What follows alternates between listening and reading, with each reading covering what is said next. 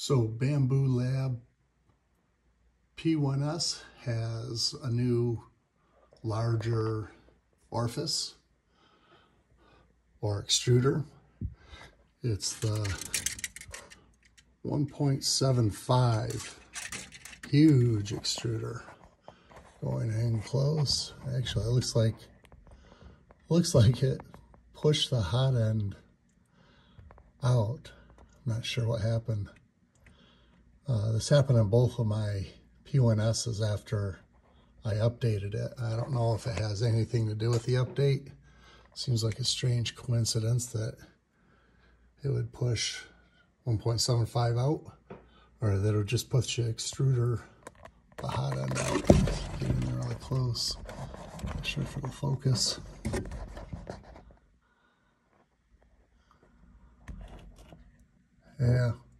Yeah, I'll take it apart, see what happened. So I got the hot end off the whole assembly. I don't know if it looks like it may have gotten pretty hot on the fan assembly also, or the front cover assembly. Strange.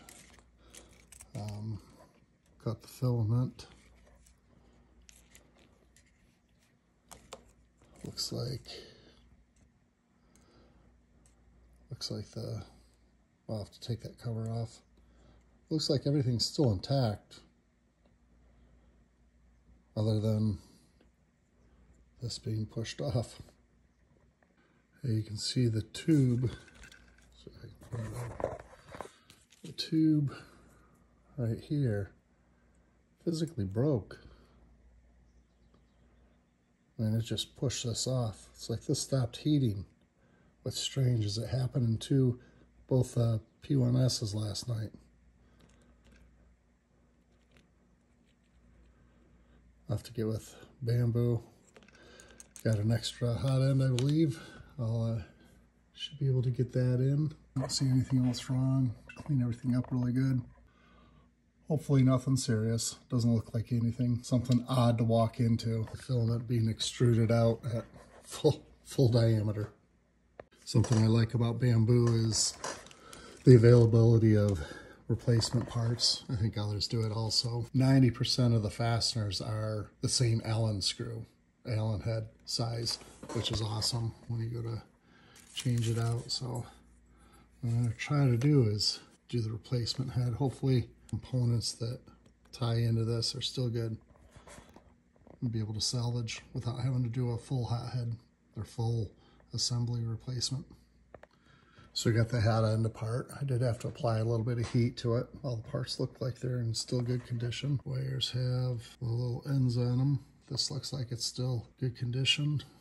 I'll put a little grease hole in the side, and then this fits neatly on top of there.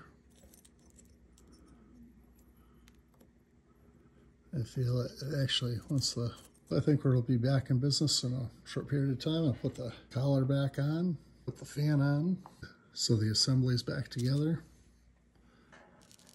And the silicone cover had a bit of a rough go, so we'll be putting a new one on there. So while I had it apart, I took the opportunity to grease the clean and grease the screws, as well as the 2 carbon rods. I do a lot of ABS printing, so it's fired up. It did a home, came up to temperature. Looks like it should be ready to print.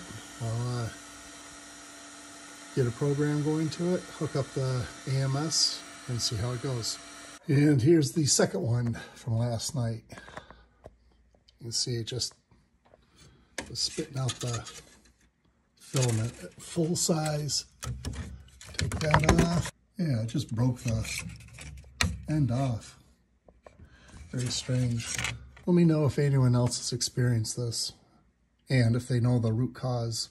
I'll contact Bambu. They're usually, although not really quick and getting back with you all the time, but they do always get back with you and usually help you out.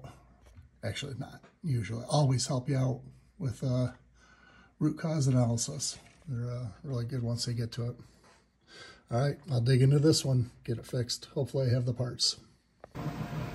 Both of them are back up and running. As it turns out, it was a situation where in both cases the print did not adhere to the bed. When it came loose, it knocked the hot end off. What's strange is it was two different programs, two different parts, two different machines, both the same nut, but low cost. They're both up and running again. Again, great machines. Really like them.